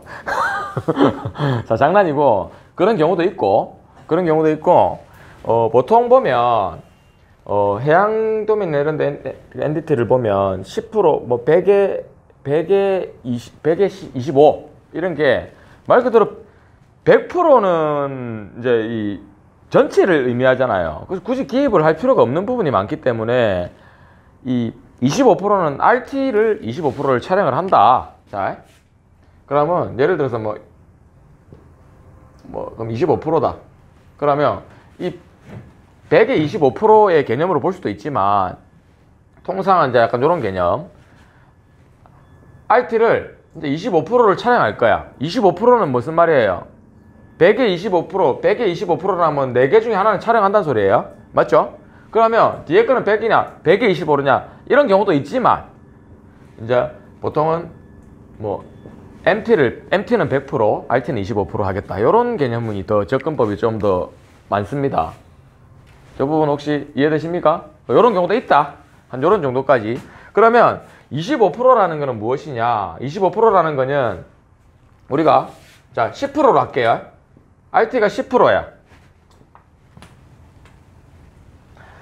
RT가 10% 같은 경우는 10개 중에 하나를 촬영한다는 소리입니다. 그러면 RT가 10%인데 포인트가 예를 들어서 3개 있어요. 그럼 10개가 안 됐죠? 다행이야. 10개가 안 됐어. 그럼 이건 RT가 있어요, 없어요? 어때요? 하나는 찍으셔야 됩니다. 10%가 있으니까 10%를 소화하기 위해서는 하나를 찍어야 된다는 거야. 그래서 10%가 아니죠. 사실 개념상 따지면. 근데 이 10%에 대한 프로테지를 이렇게 이해를 퍼센테이지를 하셔야 된다고요. 사실은 프로테지는 잘못된 단어고요. 이제 프로테지는 그 약간 합성어인데 이제 우리 표현상 그 하는 거고 퍼센테이지가 좀 정확한 용어라고 알고 있습니다. 프로테지는 일본 뭐 이런 거하고 뭐 이렇게 합성을 해갖고 원래 그런 단어는 없다고 뭐 그렇게 뭐 하더라고요. 쓸데없는 얘기인데 일단은 RT 같은 경우는 10%면 이렇고 근데 예를 들어서 그러면 50%는 2개 중에 하나 찍는 거 맞죠? 그럼 100%는 뭐예요? 저것도 무조건 다 찍는 거야. 차라리 100%가 낫습니다. 왜? 걔는 무조건 찍을 거라 알고 여러분들 좀 정성을 쏟는 거야. 걸레가 될 듯 말 듯 사실 장난이고 정성을 쏟는 어차피 100%니까. 근데 10%도 판단 자체는 100%를 하셔야 됩니다. 왜? 사실은 랜덤 촬영을 하거든요. 우리 발전소 같은 데 가면 지정 포인트를 찍어요. 원자력이나 화력 같은 데를 근무를 해보면 원자력 같은 경우는 이 지정을 합니다. 셀렉트를. 예를 비드가 제품이 좀 이상하다. 그럼 저거 찍어. 프로테지 이런 식으로 촬영을 하는 이 퍼센테이지가 나오기도 합니다. 제가 잘못했다고 자꾸 프로테이지를 하지. 제가 잘못했기 때문에 잘못했다고 하는 거예요. 그런 퍼센테이지가 그런 식으로 하기도 합니다. 그럼 예를 들어서 지나가다가 자세가 너무 나쁘거나 비드가 좀 불량스러워. 그러면 검사를 하는 사람이 저 부분 이상이 있네. 저 부분을 찍어보자 라고 얘기할 수도 있어. 보통 원자력 발전소 가면 그렇게 많이 하거든요. 그러면 사실 10%가 몇 프로입니까? 그냥 100%로 생각하면 돼. 하지만 우리 웰더들은 어때요? 뛰는 놈이 나는 놈이 있고 일을 해본 사람은 경험이 많고 맞죠? 그래서 그런 다양한 이건 예시인데 뭐 물론 이 얘기가 맞지는 않습니다. 재밌자고 하는 얘기인데 일부러 그 좀 좋은 자세들은 비드를 조금 거칠게 조금 이렇게 응접을 해주고 이제 좀 자세가 나쁘고 불편하고 굉장히 좀 협소한 공간에는 좀 비드를 좀 깔끔하게 이렇게 해놓는 것도 뭐 좀 방법이지 않나. 이런 것까지만 조금 알고 계시면 될 것 같고 아무튼 RT는 프로테지는 그런 식으로 이루어집니다. 근데 문제가 뭐냐? 왜 100%가 10%가 100%냐? 여기서 한번 보시면 그걸 얘기하려고 제가 한 게 아니고 10% 같은 경우는 예를 들어서 RT를 촬영을 했을 때 불량이 나게 되잖아요. 그럼 얘를 딱 찍었는데 얘가 불량이 났어요. 그럼 어때요? 얘가 불량이 났으니까 수정을 해야 되잖아. 그럼 수정만 하면 끝이 아니에요. 얘가 불량이 나게 되면 양쪽을 또 찍게 됩니다. 가운데가 불량이 나게 되면 물론 회사의 룰에 따라 다르고 시공사의 그거에 따라 다를 수 있겠지만 한 포인트가 불량이 나게 되면 그 10% 라인에 양쪽 용접부를 또 촬영을 하게 됩니다. 실제 10%지만 하나가 분량이 낮기 때문에 다시 나는 검증을 우리는 하겠다 해서 양쪽을 또 촬영을 한다고 해요. 그럼 그 양쪽 3개 중에 이제 이거는 방금 얘기했던 것처럼 조금 다를 수 있지만 예시입니다. 3개 중에 하나가 분량이 나면 어떻게 돼요? 3개 중에 하나가 분량이 나면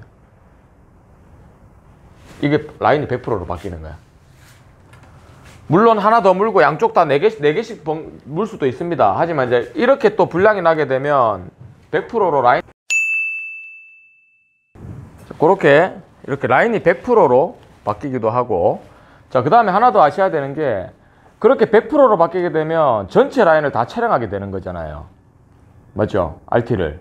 그래서 뭐 사실은 뭐 10%나 100%나 크게 차이가 없다고 보셔야 되는데, 물론 편법적인 방법들도 많이 있습니다.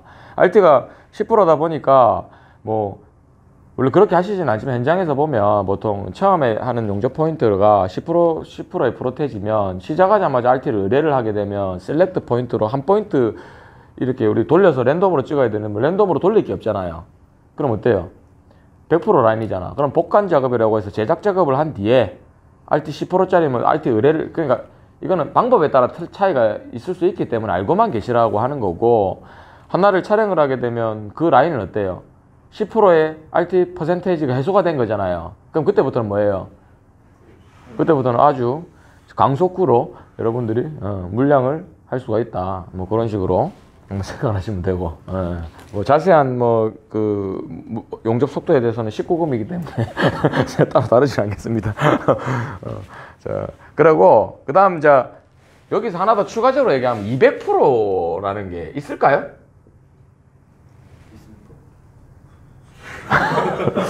아니 200% 혹시 RT가 100%는 있잖아. 200%라는 게 있을까요, 없을까요? 10%, 20% 이런 거 있잖아. 200%. 뭐 현장 가보면 우리 또 현장에 또 이렇게 하다 보면 영웅담 얘기한다고 RT 200%짜리 할 수도 있는 거야. 있어요, 없어요? 200%가. 자, 어때요? 우리 셀럽. 우리 가장 본원에 이 수많은 학생들 중에 가장 인스타그램 팔로워 수를 많이 보유하고 있는 우리 셀럽이 한번 얘기를 한번 어떻습니까? 있지 않습니까? 있을 수도 있을 것 같습니다. 자, 어떨 것 같아요? 어때? 열처리 후에 한 번 더 찍는 박수 한번 쳐주세요. 영상 중에 이렇게 박수가 사람이 너무 적게 느껴지잖아요. 박수 크게 쳐주세요. 맞습니다. 우리 열처리나 이런 부분들이 있기 때문에 열처리를 했을 때 또 재료에 대한 손상이 있거나 문제가 생길 수도 있기 때문에 RT가 200% 확실히 비파괴 쪽에 이렇게 근무를 하시니까 아는 거야. 경험이 있는 거야. 그런 경험이 있었죠. 본 적이 있고. 200%라는 거는 말 그대로 영웅담에서 RT 200%짜리 이런 게 아니라 우리가 굉장히 두꺼운 재료나 이런 용접을 할 때 중간에 거쳐서 2번, 3번 찍을 수도 있고, 혹은 열처리 전후로 이렇게 촬영을 할 수도 있게 됩니다. 그런 프로테지가 그런 식으로 퍼센테지가 표기를 하게 된다. 뭐 이렇게 조금 알고 계시면 좋을 것 같아요.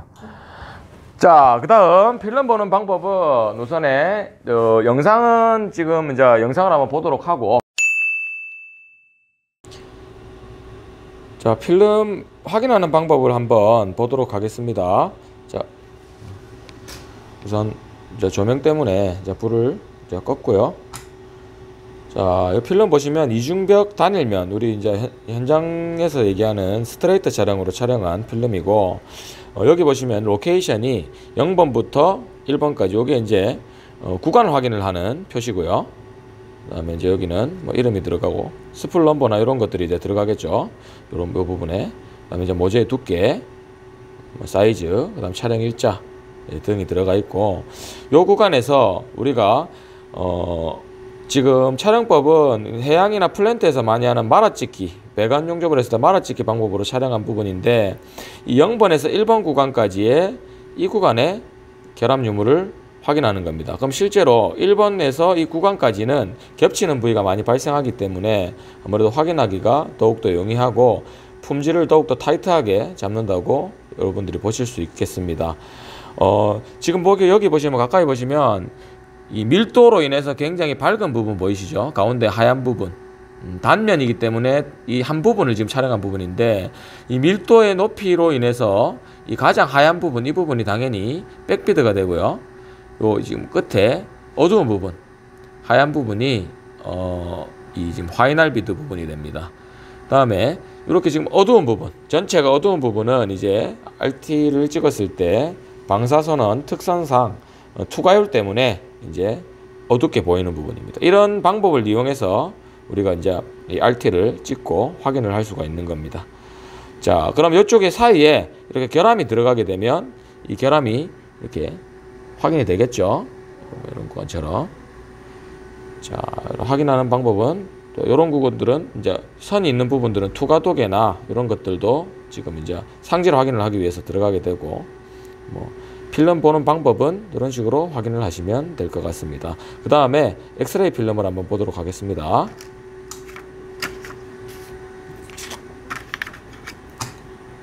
자, 엑스레이 필름 같은 경우는 이중벽 양면 촬영을 이제 한 필름이고요. 이제 이중벽 양면 촬영 같은 경우는 현장에서는 앵글 촬영이나 방 촬영이라고 이런 식으로도 얘기하는데, 여기 보시면 이제 A 쪽에 보이시는 구간이 있고, 다른 필름을 보시면 B라고 보이는 구간도 있습니다.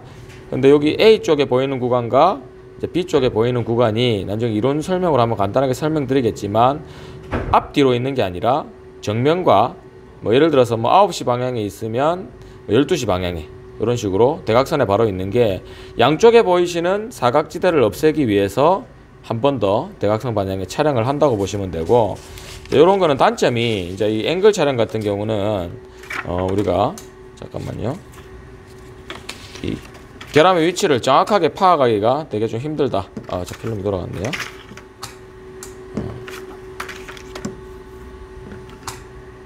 다시 이렇게 B 방향으로 지금 이제 보이시는 게 보이시죠? B 방향. 이렇게 확인을 하시게 됩니다. 그럼 사실 A 방향 같은 거 옆에 있고, 아까 사각지대가 다시 한번 보이게끔 촬영을 한 거기 때문에 그렇게 구분을 하시면 됩니다. 실제로 결함이 들어가더라도 대략적인 위치는 알 수 있지만 정확하게 이중벽 단면, 단상 촬영처럼 부분을 확인할 수가 없다 하는 촬영법의 단점이 존재합니다.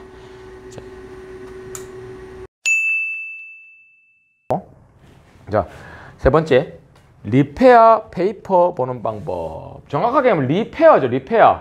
수정한다고, 재수정한다고. 페이퍼는 뭐예요? 종이죠. 현장에서 얘를 뭐라고 한다? 리페어 페이퍼. 니페어 빼빠라죠.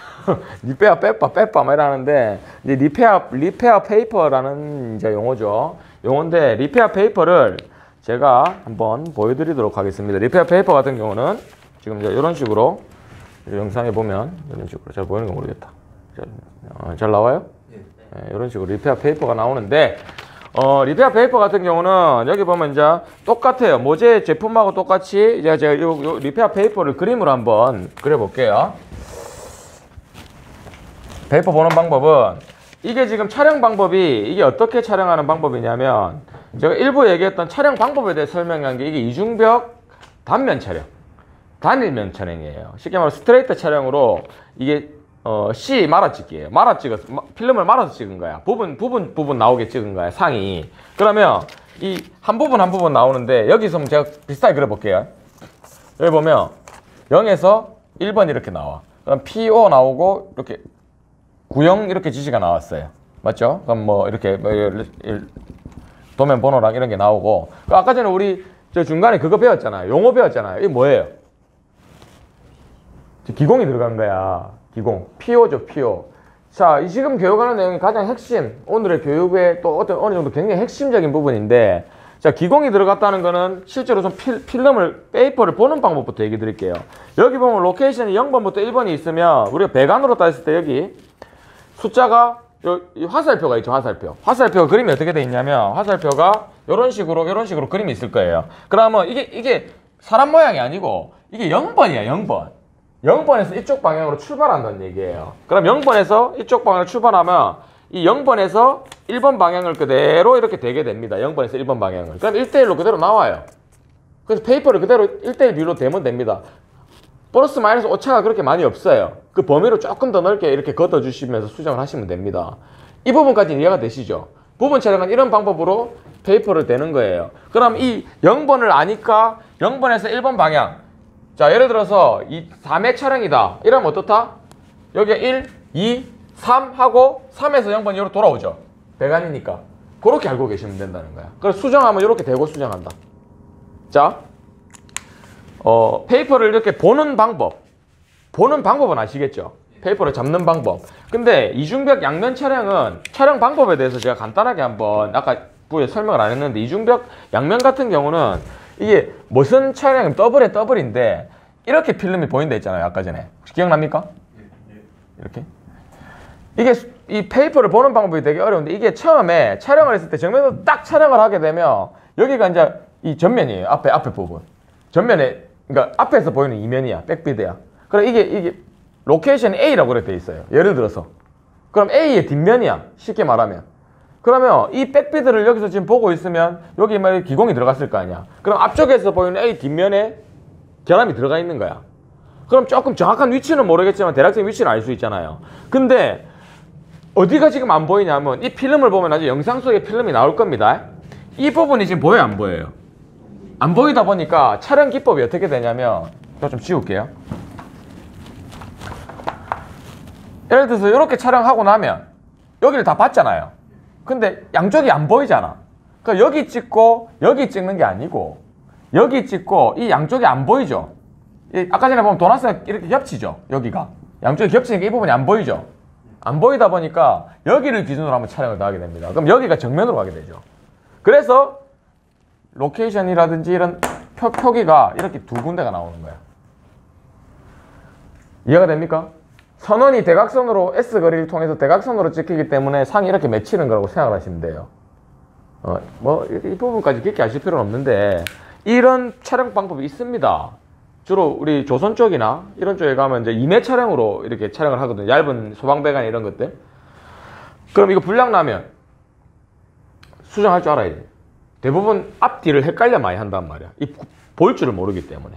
그래서 이 앞쪽에 보시면 이렇게 마킹이 돼 있는 데가 있으면, 페이퍼가 있으면 그 뒷면이 위에 쪽이 뒷면이라고 생각하시면 돼요. 이 부분은 조금 헷갈릴 수 있으니까 나중에 제가 따로 요거 뷰어로 한번 확인을 시켜 드릴게요. 필름 보면서. 자, 그 다음에 제일 중요한 핵심 부분을 조금 설명을 하고, 요 부분만 설명을 하고 제가 좀 자 보시면 여러분들 결함 중에 이 지금 제가 비드의 단면을 그렸어요. 결함 중에 우리가 생각해보면 EP, 아까 전에 EP 배웠었죠? 그 다음에 RC, 루트 컨게비티 이런 것들은 무슨 결함이에요? IP 이런 것들 루트부, 초층부 결함이야. 그럼 이런 결함들이 나오면 그냥 유출을 빼기라고 하시면 됩니다. RC가 니꾸에서 잘 나올 수가 없죠. EP도. 그래서 그렇게 생각을 하시면 되고, 그럼 단면에서 봤을 때 RC나 EP나 이런 게 있으면 우선 RT는 정확하게 위치를 확인을 못 하더라도 페이퍼와 내가 용접을 안 하고 수정할 수도 있잖아요. 그럼 페이퍼와 그런 걸 다 확인해서 해야 되기 때문에 실제로 봤을 때 이렇게 용접이 됐을 때 이런 결함들이 잡혔을 때는 초층이라고 생각을 하시고 판단을 하셔야 돼요. 잡고 들어가셔야 된다고. 근데 예를 들어서 LF나 뭐 이런 결함들, 그 다음에 또 뭐 있어요? 아까 전에 슬래그, 기공, PO, TI, 텅스텐 혼입 이런 것들은 뭐예요? 언제 어디서도 나올 수 있는 결함입니다. 그럼 우리가 판단을 했을 때 내가 용접을 했지만 사실 내가 언제 텅스텐 부딪혔는지 기억할 수 있어요, 없어요? 사실 남이 용접할 수 있는 걸 수정할 수도 있고 없잖아요. 그럼 필름을 보는 방법을 알아야 됩니다. 제가 보는 방법, 눈으로 보는 방법을 얘기하는 게 아니에요. 그런 걸 얘기하려면 제가 교육을 안 하겠죠. 자, 진짜 실제로 보는 방법은 이 페이퍼가 들어갔을 때 이런 필름상, 이 필름상에 봤을 때 예를 들어서 이 그림을 생각을 하란 말이에요. 기준을. 예를 들어서 우리가 용접했을 때 이 단면을 한 초층 요 정도 되죠. 2피스, 3피스, 4피스, 하이나 정도 되죠. 대략적으로. 그러면 생각을 해보시라고. RC가 나왔어. RC는 백기람이니까 한번 센터에 몰려있을 거 아니에요. 이거는 어느 정도 유추가 된다는 거야. 근데 이 PO, 기공, 혹은 기공이 예를 들어서 이런 식으로, 예를 들어서 여기 이제 가상으로 봤을 때 가운데가 백이죠. 이게 하이날이고 봤을 때 이런 식으로 들어갔어요. 기공이. 그럼 이거 대략 위치가 어딥니까? 자, 여기서 이게 핵심이에요. 오늘 교육의 이게 핵심이라고. 여러분들이 아셔야 되는 가장 간단한 이 부분만 RT에서 알면 됩니다. 페이퍼를 보는 거는. 자, RT는 어딘지를 확인하는 작업이라기보다는 유추를 할 수 있어야 되고 공정의 행위를 줄일 수 있는 방법이 돼야 돼요. 그게 뭐냐면 이 수정에서는 백인지 아닌지가 굉장히 중요해요. 백이면 어때요? 관통 수정을 해야 되기 때문에 끝까지 다 들어가야 된다. 그럼 변형에 야기시킬 확률도 높아지고 수정을 해야 될 일도 많아져. 그럼 백이 아니면 어때요? 일이 훨씬 수월해진다는 거야. 그래서 판단 자체를 우선 처음에는 백인지 아닌지를 우선 판단을 하고 시작을 해야 됩니다. 그러면 이게 지금 이런 식으로 벗어났으면 어때요? 2, 3가 아니야. 일단 뭐다? 백은 아니라는 거야. 그렇게 판단하셔요. 백은 아니고 겹쳐서 좀 나왔구나. 이런 식으로 판단을 하시는 게 더 빠르다고요.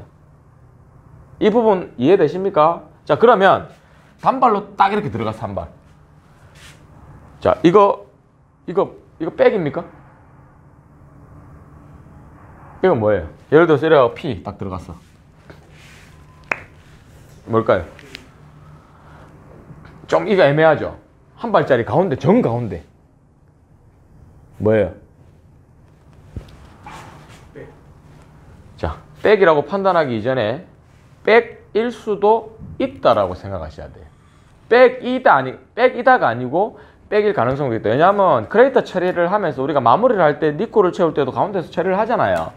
언제 겹칠지 모르기 때문에. 그래서 백일 수도 있다는 거지 백이다고 판단하시면 안 돼.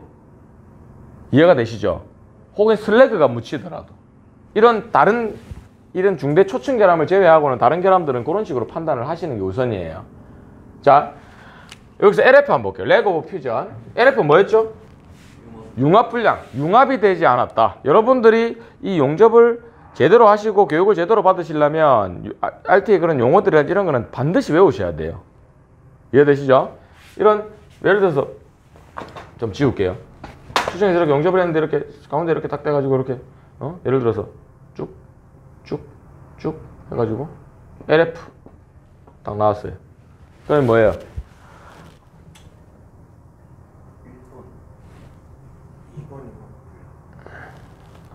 자, 그렇게 표현하시지 마시고 방금 얘기했잖아요. 백은 일단 아니고 초층 인접부에 있는 융합 분량이라고 생각하시면 됩니다. 그렇게 판단하셔서 그렇게 판단이 왜 중요하냐면 그렇게 하면 미리 내가 관통 수정을 안 해도 된다는 알고 있기 때문에 힘이 깊게 안 들어간단 말이에요. 잘못해서 관통까지 끝까지 딱 다 들어가 버리면 일이 공정률이 확 늘어나게 돼요.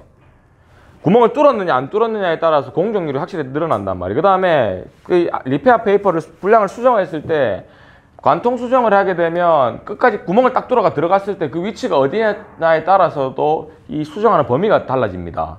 왜 그러냐면 수정을 하는데 그 위치만 수정을 하는 게 아니야. 여러분들 오지 포지션이라고 생각했을 때 연결부를 생각을 해야 된단 말이에요. 그래서 중력이 걸리는 자리까지 끌고 올라가야 될 일도 많아. 왜냐하면 R2, R3 재분량이 났을 때는 타격이 더 크기 때문에 재분량을 최대한 안 내야 될 거 아니에요.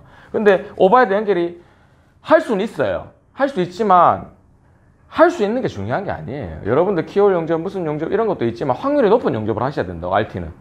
굳이 내가 내 테크닉 요소를 굉장히 우수하게 판단해갖고 자랑하려고 용접해갖고 하는 게 아니잖아요. 우리 돈 벌려고 하는 거잖아요. 정확하게 용접하고 품질이 또 일이 편하다 하면 간편하게 해주는 게 사실은 퍼포먼스보다 더 나은 거야.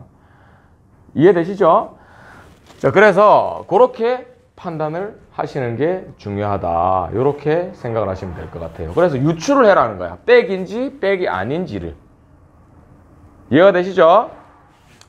수정을 하는 방법은 지금 오늘 배운 내용들을 종합해서 생각해 보시면 이해력이 조금 올라갈 겁니다. LF는 아까 육안으로 잘 보이지 않는다고 했죠. 그리고 LF는 뭐예요? LF는 초층 결함이 아니야. 센터 결함은 LF와 비슷한 선형상 지시는 뭐가 있댔죠? IP가 있어요. IP. 이해됩니까? IP가 뭐였죠? 용입불량이죠. 용입. 말 그대로 센터 초층 쪽에 아레스라 쪽에 용입이 안 되거나 하면 IP로 잡힙니다. IP는 Incompleted Penetration이라서 용입이 안 됐다는 거예요. 아레스라가 녹지 않았다. 그렇게 판단하시면 될 것 같아요. 그래서 그런 거를 우리가 결함 용어를 알고 있다 보니까 IP가 가운데 선형으로 잡혔으면 뭐다? 들어갔네? 초층 쪽이라고 유추하고 들어가는 거야. 처음부터 막 파도 되잖아요. 어차피 관통 수정이니까. 속도가 빠르지. 공격력이 올라가죠.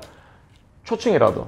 근데 괜히 기공 바깥에 한 3피스, 4피스 정도의 기공이 들어갔는데 확 파고 들어갔다가 구멍이 뚫렸어. 그럼 어때요? 괜히 5분이면 수정할 수 있을 걸 갖다가 3시간 걸려. 3시간. 맞죠? 그럼 여러분들이 또 어떻게? 조용히 또 짐을 싸야 될 수도 있다. 분량이라는 거는 굉장히 중요하기 때문에 제가 아까 전에 2부에서 설명 안 한 것 중에 하나가 있는데 RTK라는 게 있어요. 마지막으로 간단하게 하나 설명할게요. RTK는 뭐냐면 2부에서 제가 이 내용을 설명을 안 했는데 이 RTK는 RT에 대한 뭐 대단한 그런 게 아니고 불량이 났을 때 우리가 사진 찍으면 사진 잘못 찍잖아요. 그래서 검사자가 사진을 촬영을 잘못했을 때 재촬영을 하는 게 RTK입니다. 괜히 연락 와가지고 RT 찍어야 되는데 이렇게 얘기했을 때 RTK다 하면 무슨 일이 있는 것처럼 걱정 안 하셔도 된다고 해요. 그래서 제가 아까 설명을 안 한 부분 중에 하나가 그 부분이 있고, 그 다음에 필름 이 용지를 보시면 여기 필름 용지를 지금 용지가 잘 안 보일 건데 저 필름에 보시면 잘 나옵니까?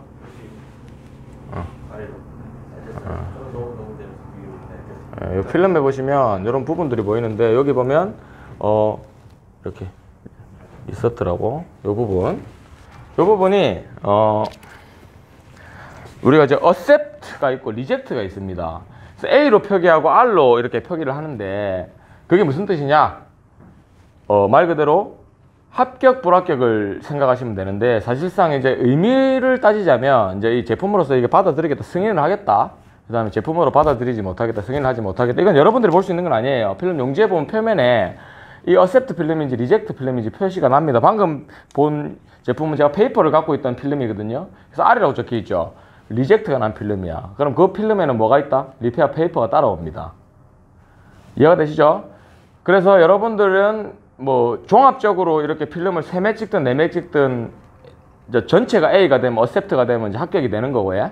이제 이 제품으로서 승인이 되는 거고, 하나라도 reject가 나면 어떻게 돼요? 이제 불량이 나서 수정을 하셔야 되는 거예요. 자, 이해되시죠? 네. 자, 그럼 혹시나 여기서 궁금한 거나 이런 거 있습니까? 따로? 만약 일주일까지 팔 때 제가 또 하면서 루트까지 만들어야 돼요. 당연하죠. 다 그라인드 하셔가지고 개선까지 다시 용접을 하시면서 그 또한 다시 RT로 재촬영을 하셔야 되기 때문에 하셔야 됩니다. 제가 개선을 이렇게 다 그렇죠. 예. 재밌겠다. 저 개선하고 갭하는 거 수정하는 것도 같이 해보면 되니까 이번에 RT 지금 리페어 이거 하는 거 하면서. 자, 혹시 또 다른 거? 제가 지금 이제 필름을 우리가 볼 거거든요. 필름을 보는데 이제 영상에도 제가 필름을 따로 지금 집어넣을 겁니다. 그래서 영상에도 필름을 보는데 필름에 보시면 지금 내용에 설명했던 내용과 조금 이렇게 이해가 되는 부분이 좀 생길 거예요.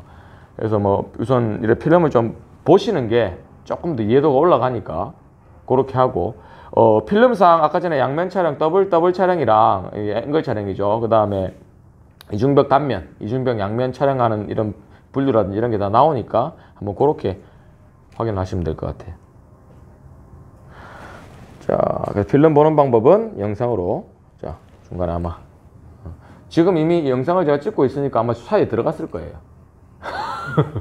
자, 다른 거 혹시 궁금한 거? 초칭 백 낼 때 네. 슬래그 갖고 다 빠지잖아요. 네. 그게 핫패스 넣고 할 때 이제 계속 따라 올라오는 게 계속 못 빠지는 거예요, 슬래그. 그렇죠. 슬래그는 이제 올라가는데 사실 그런 부분들이 이거 슬래그 있는데 불량이 나나요? 슬래그 있는데 불량이 안 나나요? 이런 게 있냐면 RT는 아까 전에도 얘기했지만 크게는 종을 분류를 해요. 뭐 5종, 뭐 4류 뭐 이런 식으로 분류를 하는데 잠깐만요. 그럼 제가 한번 RT 오래간만에 한번 제가 설명을 한번 해드릴게요. 이 RT 같은 경우는 결함 같은 경우는 종분류가 있나?